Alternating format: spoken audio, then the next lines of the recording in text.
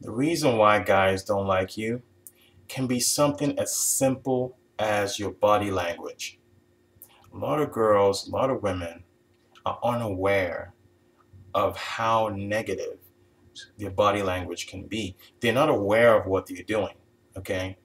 So, for example, if you notice that when you're out and about, your head's down, okay?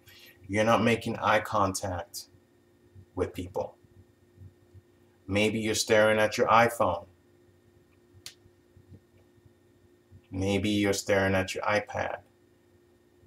Maybe you have your hands folded across your chest all the time. Maybe you have a scowl on your face a lot of the time and you rarely smile unless it's amongst your friends and people you know. It's this type of body language that sends the signal that you are not approachable, and hence guys will essentially ignore you. So you need to open yourself up.